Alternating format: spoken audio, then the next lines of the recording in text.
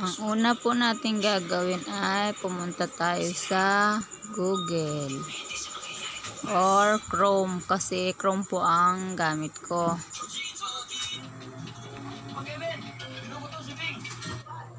Press nyo lang po ang my channel,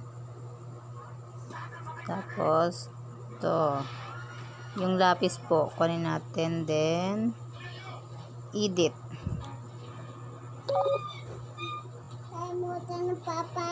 Ito po. Saka ito po, press po tayo. Press po natin yung upload photo. Ayan po, i-try natin kung mag-load siya. Kasi hina po talaga ng data ko eh. Hintay-hintay lang po tayo.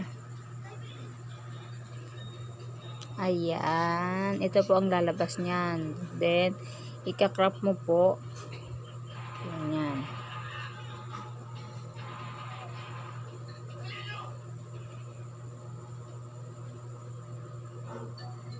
Nahihirapan ako.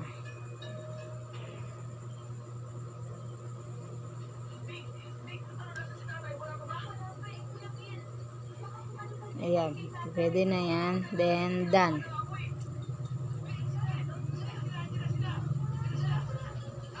Ayan na po. So, napalitan na po yung profile pic natin.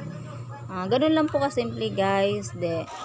At kung nais nyo din pong palitan ng inyong pangalan, dito lang din po nakikita yon. Ayan po, ayan.